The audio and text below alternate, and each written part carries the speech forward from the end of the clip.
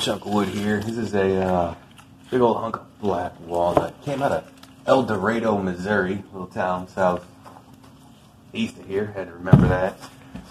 It's a nice, beautiful little piece of wood. It was destined for the sawmill, but they didn't want it because it wasn't big enough. But you know what? Their loss, my gain, mostly. Got this nasty crack here, so I think I'll start from the far end. If I start from the far end, be able to get as many bowls out of here as I possibly can. It looks like it might have split all the way down to here. Might only just get one bowl out of this. But you know what? We're going to shoot for it. We're going to try.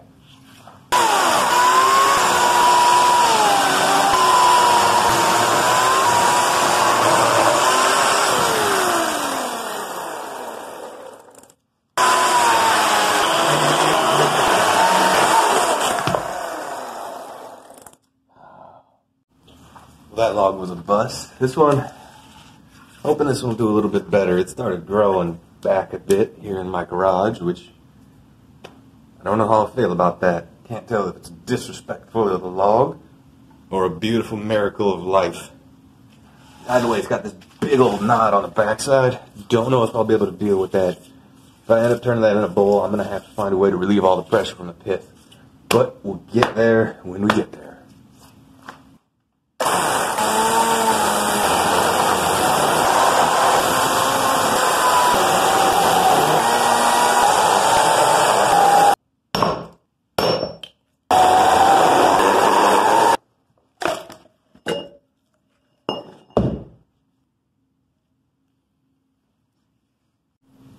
That splitting did come out real nice. Gave you a nice flat surface. Went pretty straight. You can already see some cracking in this here branch knot right here.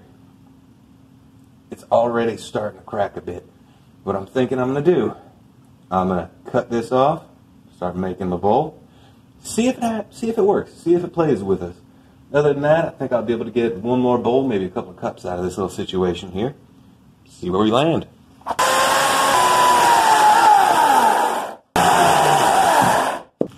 Alright, looking closer at this piece. Really not happy with this knot here. That's going to be a good giant mess. I think I am going to do this one, but I'm going to do that off film. It's going to be a lot of waiting time, dealing with glues dry and proper moisture removal and all that fun stuff. It's not going to be a quick little one shoot like I can do with the rest of this log, which I'm about to.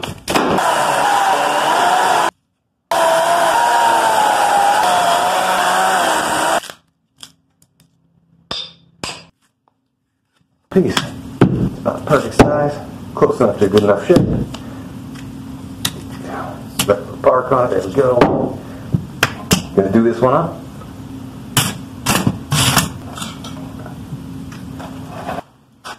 Alright, here she is. She's all chucked up. Time to get her roughed out, see what she's actually made of. She's actually got quite a bit of heartwood here. A lot more pith than I'd like. I'll end up cutting this down an inch or two, keep it from splitting.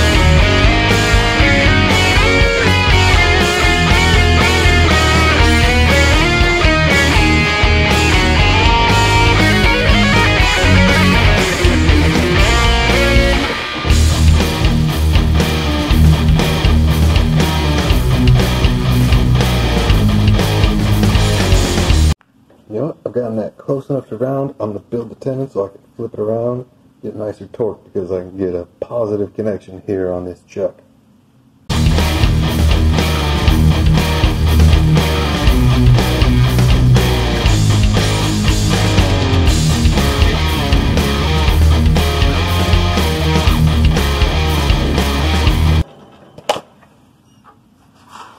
tenon. It might be a bit bigger than I want. So I'm gonna shave this off, flip it around, see how it's gonna fit on my chuck.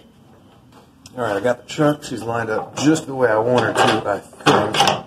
It's not bad regardless. But, time to start roughing out the center here. Get the bottom faced off. Once the bottom's faced off, I'll start shaping the bottom. Once the bottom's shaped, build the, I don't know, anti-tenon off the back. Once that anti-tenon's on there, anti-tenon is the wrong word, but I'm saying it anyway, because that's the word I know. If I can survive this cold, we'll have ourselves a nice outside bowl. And flip it around and keep going.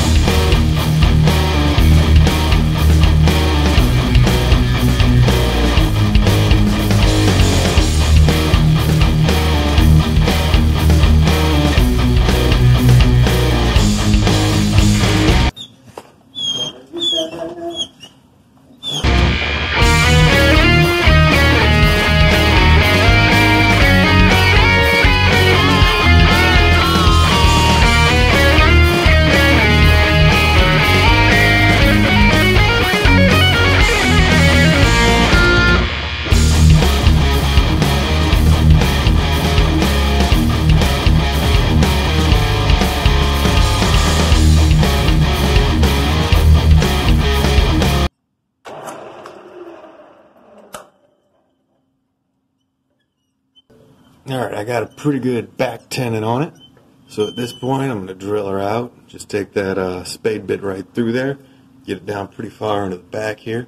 Once I've got that done, I'll start hogging it out. While I'm hogging it out, I'm going to cut just a little bit off this edge, because you can see just a tiny bit more pith than I'd like. That's going to cause splitting, and I don't want this to split.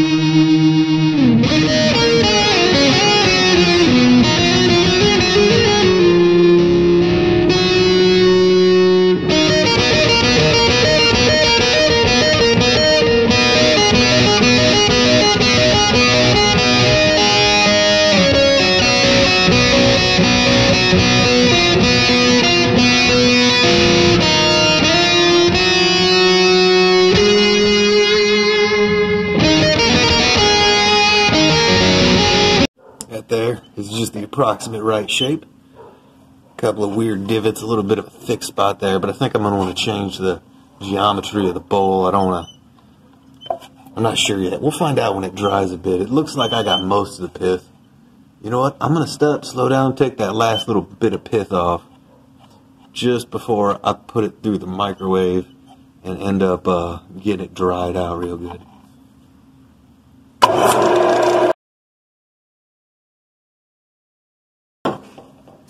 Before I go too far on this bad boy, Just going to finish off this bottom a little bit, otherwise it's going to stay rough for a lot longer than we want.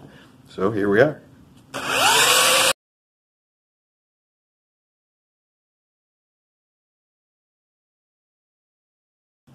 Alright, we've got it pretty done so far, but we've still got quite a bit of work to do just on the finishing side.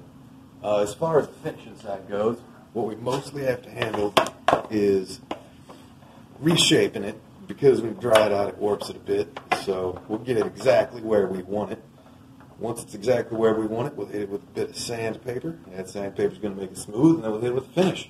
I'm thinking butcher block oil for this one, but we're not there yet, so we'll find out in the future.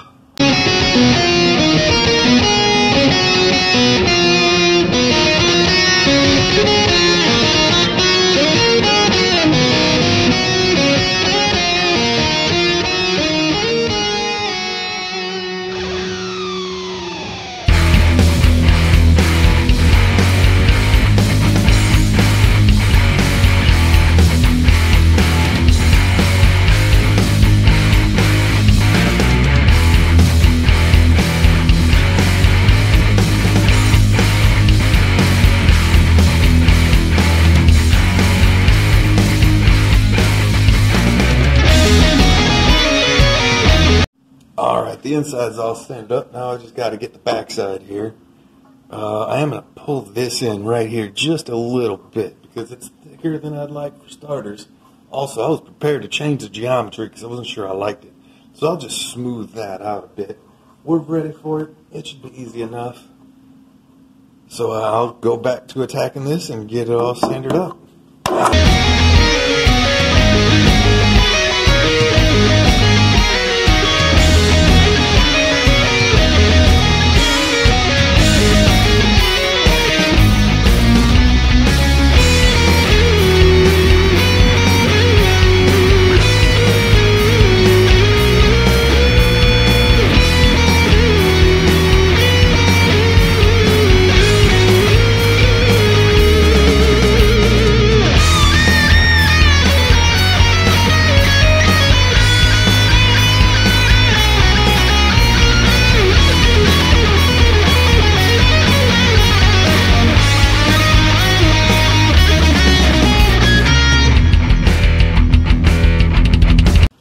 Time to get this finish on. Now, just using butcher block oil.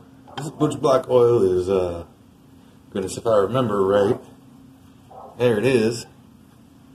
Just carnauba wax and linseed oil, both of which perfectly food safe and more importantly booze safe. So I'll use this on whiskey cups and other things too. It's also a bit of a penetrating finish, so it'll get in there. Everything else. It's thickening up a bit, so I'm going to rub it in real nice. Actually, yeah, I'm not going to wet sand this one. I'll do that sometimes, and what that does is it gets the finish so that the heartwood and the sapwood, the dark parts and the light part, kind of mix a little bit. When they mix a little bit, it darkens the entire thing up just a little bit more. It's nicer for a more pleasant little kind of den look, so that it's older seeming. But you know what, we don't need to do that here. This is a pretty nice bowl. It's brand new, and it's going to look brand new. That's the vibe we're rolling with. That's the vibe we're going to continue with. Get a little bit more on here. Flip down the safety.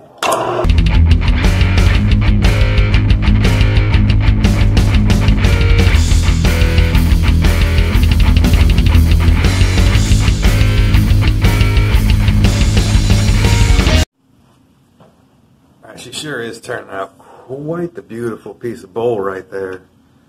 She kept a good bit of her shine. We'll actually increase that later, but for now I'm going to let that butcher block oil just soak in and dry up a bit. Once that's happened, I'm going to hit it up with just rub on some beeswax, buff that out. Once that's buffed out, she'll be good to go. Man, that is pretty though. I like that. Don't know how that got there. I like that. Right there. That's pretty.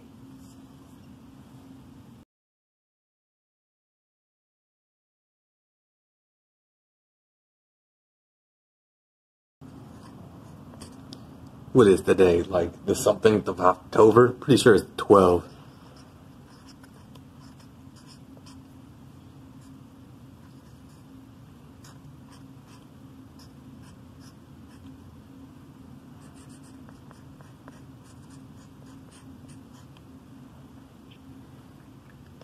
It's the worst little T I ever drawn in my life. So don't hold that towards me. Oh, it was upside down on the camera. Maybe I'll find a way to upside down it, and now it's upside down again. Video editing is fun. Just get that last little bit of seal on there. Take some vanity shots for this pretty little beast.